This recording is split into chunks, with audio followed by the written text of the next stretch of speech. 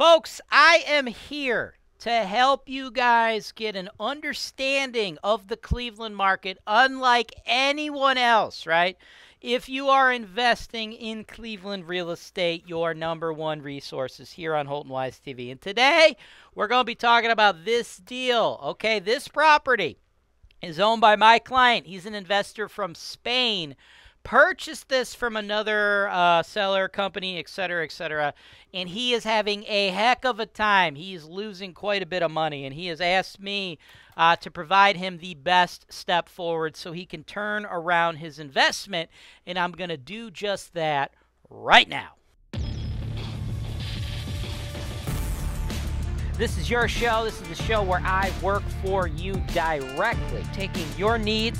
I'm going through the MLS, and I'm trying to find the best possible deal for you guys. Put down 25%. That's the perfect way to buy this. That's why real estate investing is the greatest industry in the world. Welcome to the show, folks. My name is James Wise, and as mentioned, this is the property, and I'm going to try to turn it around for my client, right? Here's the situation. My man, Miriam, you're an investor from Spain, and you reached out to me, right? You got some issues, okay? You purchased this property. It's a duplex. The address is 1375 East 89th, Cleveland, Ohio, 44106. It was originally a duplex, okay? At some point, somebody, for some horrible reason, decided to just like somehow convert this big two-family duplex into a single-family home. So you bought it for $32,000. $32,900, okay? That's your property, so it's a duplex. You bought it for $32,900. You have a tenant in there. They're paying like $645, and you're losing money, right? The property's not in great condition. You're not making money every single month. On top of that, you haven't even gone through the process of the Cleveland lead-based paint certifications that are brand new, okay?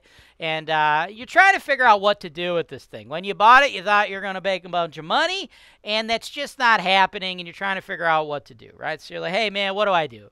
I haven't done this lead stuff yet, but I'm pretty sure I'm going to have a lot of lead violations. I'm not cash flowing right now. Should I spend the money converting this thing back into a duplex?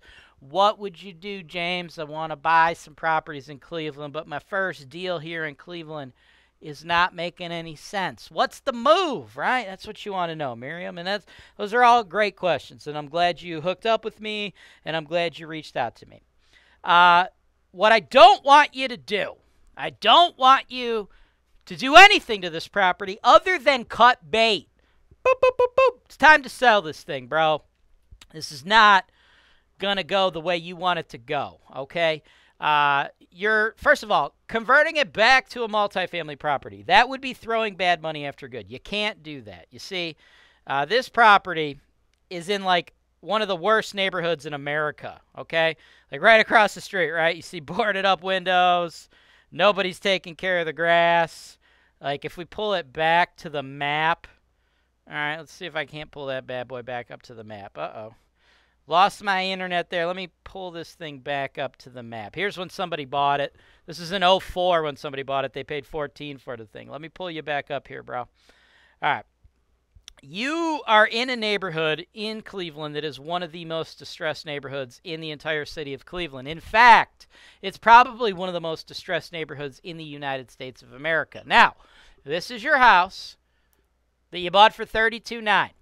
Thinking about converting it to a duplex. I mean, to get it back to a duplex, like what are we looking at? Probably $30,000, $40,000. On top of that, based on like the neighborhood, the inspection report that you showed me about the property when you got it, I mean, dude, you're looking at another dude, you might be looking at like $50,000, $60,000 to go back to a duplex and get this thing passing all your lead certifications if you're paying a third-party property manager. I will go over the comps here shortly, but you would be way underwater because this is just a neighborhood where the ARVs of all these properties, it's so low because it's so blighted and there's so much crime that you see a lot of teardowns, right? You see all these teardowns right here? Okay, that's when the value, the ARV of the property is lower than the amount of money it would cost to actually sell the property. And then people just walk away from it, and then the city tears it down, right? You could buy these lots for $1. So where your house is, if you go up the street here, we got 1, 2, 3, 4, 5, 6, 7, 8, 9, 10, 11, 12, 13, 14, 15, 16, 17, 18, 19, 20, 21, 22, 23, 24, 25, 26, 27, 28, 29, 30, 31, 32, 33, 34, 35, 36, 37, 38, 39, 40, 41, 42, 43, 44, 45, 46, 47, 48, 49, 50, 51, 52, 53, 54, 55, 56, 57, 58, 59, 60, 61, 62, 63, 64, 65, 66, 67, 68, 69, 70, 71, 72, 73, 74, 75, 76, 77, 78, 79, 80, 81, 82, 83, 84, 85, 86, 87, 88, 89, 90, 91, 92, 93, 94, 95, 96, 97, 98, 99, and I'm sure there's another one, right? I just counted up 100 of them. That's 100 houses. Just in the, like, what is this? 1, 2, 3, 4, 5, 6, 7. Or streets, rather. 1, 2, 3, yeah, 4, 5, 6, 7 streets. Just in the 7 streets, 1 block radius of your property. 100 houses got to the point where they were dilapidated. It would cost more to fix them than they would actually be worth, right? And you do that by also reading your comps, right? So if we go here, I pulled up the comps. Now, you take a super populated neighborhood like that, where there's just a ton of houses, or there used to be rather, a ton of houses. The way you do comps is you look at similar property over a quarter-mile radius, okay? And to do that, you do it over the last 6 months. When I do that in Cleveland, in like C-grade neighborhoods, right, you typically are going to see about 20, 30, 40 sales, okay? Well, this area is so distressed and dilapidated. I was only able to pull 6 comps for you over the last 5 years. And they sold for a duplex, $7,700. A duplex, $8,500. A duplex, $9,000. Okay?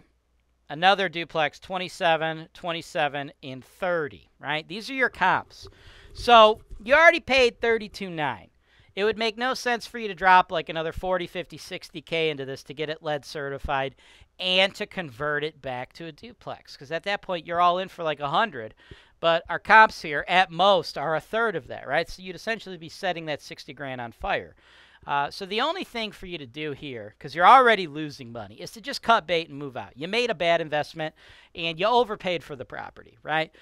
You buying it at $32,900, it's very unlikely you're going to sell it at $32,900, because what you've also found out is when you're in one of these areas where it's incredibly tough and difficult and the level of crime is high and collecting rent is iffy at best, you can't really cash flow on a property that only brings in like $645 a month in rent. It's just not possible, right? Your fixed expenses, your taxes, your insurance, your property management fee to whoever you have managing it, because, again, you're out of the country, right? Your maintenance, too high, right, to actually make a spread. Then you got your variable expenses, right? You got your water. You got vacancy, and there's a ton of vacancy in these neighborhoods. You got your tenant damage, right? So your repairs, your CapEx, your roofs. Like the whole thing, it's just getting worse. So any dollar you spent trying to right this ship is just throwing bad money after good. So your best bet is to just liquidate this as is. I would say we start things off at $25,000. And see what happens. The target buyer, and this would be something I could sell for you, the target buyer would be somebody local, right?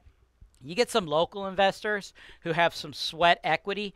Sometimes they can make a profit on these, right? I mean, I shouldn't say sometimes. They can often, but it takes like a real seasoned hardcore landlord that has sweat equity built in. Like, for example, you take a general contractor.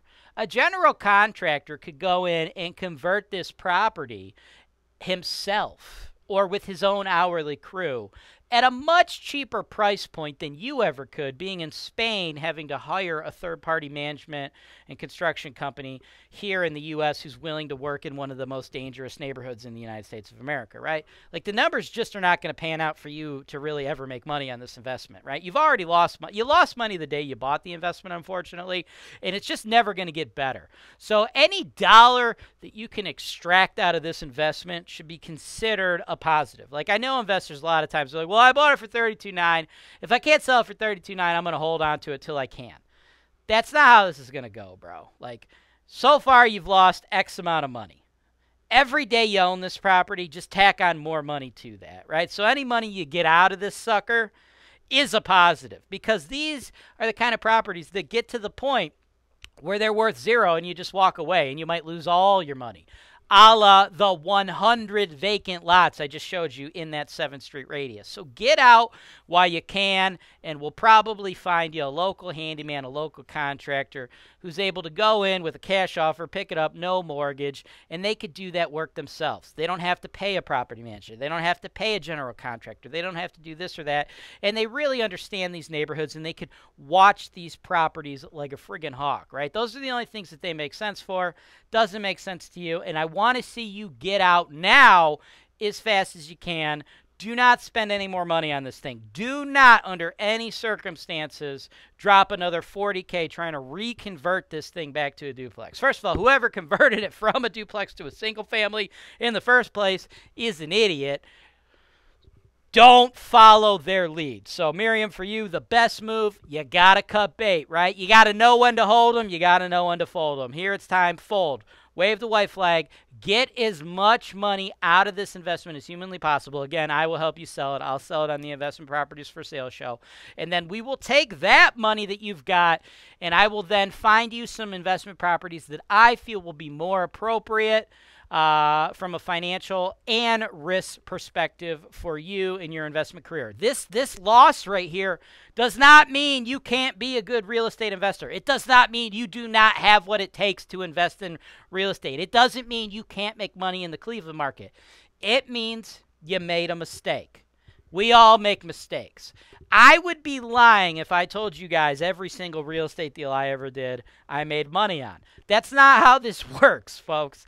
Anybody who's done a reasonable amount of deals, a reasonable amount of investing, has taken their losses. It's not about having a perfect record, folks. It's about having your wins outweigh your losses and minimizing your losses when they occur, right? So this one, bad deal, you made a mistake, it's okay, you learn for it. We're going to get that money out of this property, liquidate this sucker, and move on and find you something better. Thanks for watching. Subscribe to HoltonWise TV for more financial information, education, and entertainment.